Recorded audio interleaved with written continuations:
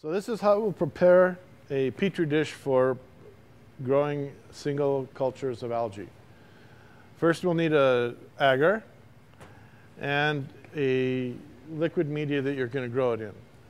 The way we measure the concentration is 1 gram of agar in 100 milliliters of media is a 1% agar solution plate. And so if we're going to make a 1% solution, we have 100 milliliters of media. We add 1 gram of agar.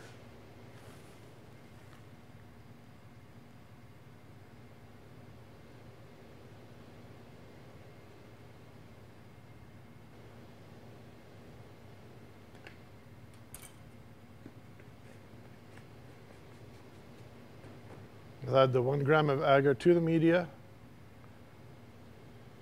swirl it around to mix it really good, and put the small Erlenmeyer cap on it.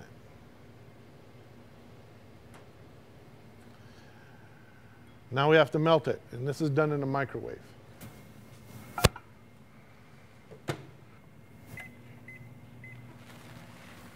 Okay. You'll have to watch it to make sure that it doesn't boil over. This is one method of making liquid agar. The other is to put it in the autoclave and make it sterile there. Before you pour a plate, you'll have to put the label on it so you know what's in the plate. On the bottom, around the edge, you'll write the date, the media that you've put in there, in this case BG11. You'll write the date, the name of the media, and put your initials around the edge.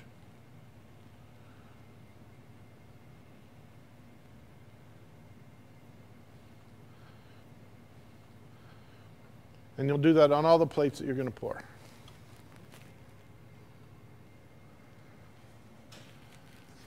When the agar is melted, you'll take it out, but remember to wear the heat-resistant gloves because this will be very hot.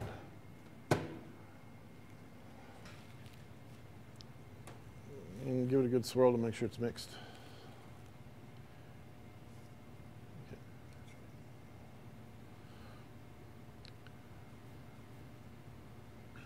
When you pour the plate, you want to minimize the amount of time that is exposed to the air. So you lift the lid, pour about 20 mils in until it covers all the way across. Then when you replace the lid, replace it with a little gap on the top so that the steam escapes.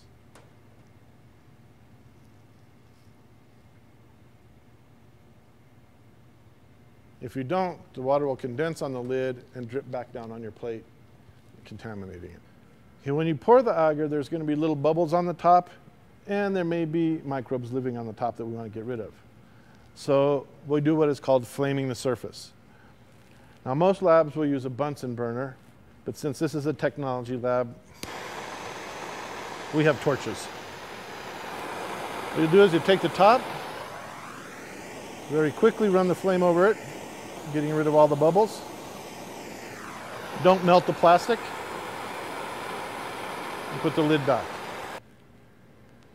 Now we wait for this to cool. So after they've solidified, you want to put the lid on it to cover it completely and wrap them in parafilm around the edges. And you just slowly pull it to seal the plate.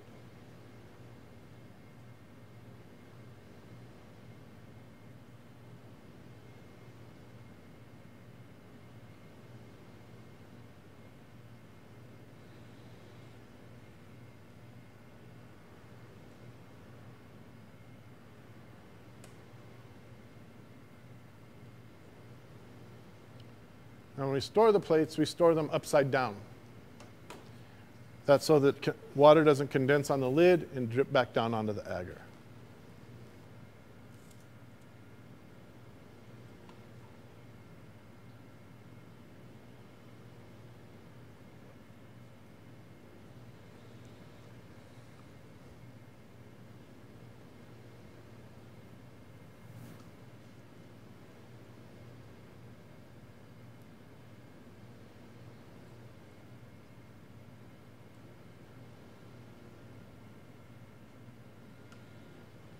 And now you can store these plates in the fridge for up to 2 or 3 weeks until you need them.